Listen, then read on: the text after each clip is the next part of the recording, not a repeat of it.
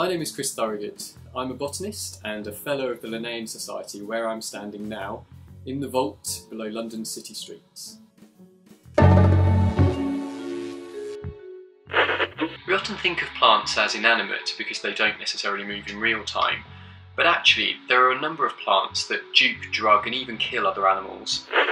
We're going to look at a really fascinating orchid, the broad-leaved helleborine, Epipactis helleborine.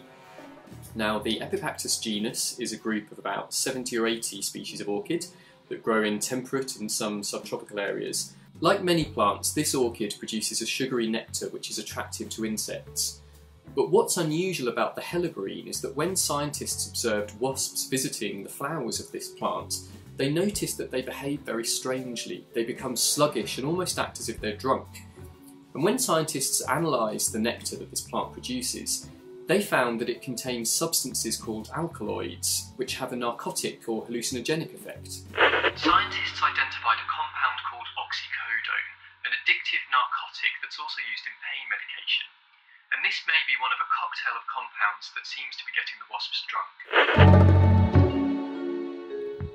And believe it or not, scientists have actually isolated alcohol from the nectar of these flowers as well. Now, it may be that wasps, after visiting ripening fruit, are transferring microorganisms to the nectar of these flowers, and these microorganisms will then feed on the sugar in the nectar and produce alcohol. So it could actually be that the wasps, through infecting these flowers with microorganisms, are actually unwittingly getting themselves drunk. The wasps become sluggish, and this means they'll spend longer on a given plant, which increases the probability that they'll either pick up pollen or deliver it.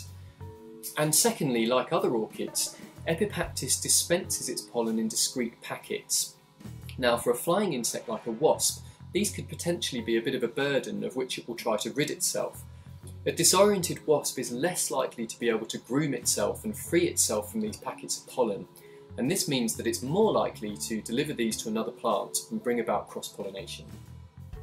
So how did such a strange relationship in which an orchid gets a wasp drunk ever evolve? It may be that on the dingy forest floor in late summer, which is when these plants flower, that wasps are the most reliable pollinator. But really, scientists are only starting to scratch the surface of this highly complex and unique interaction.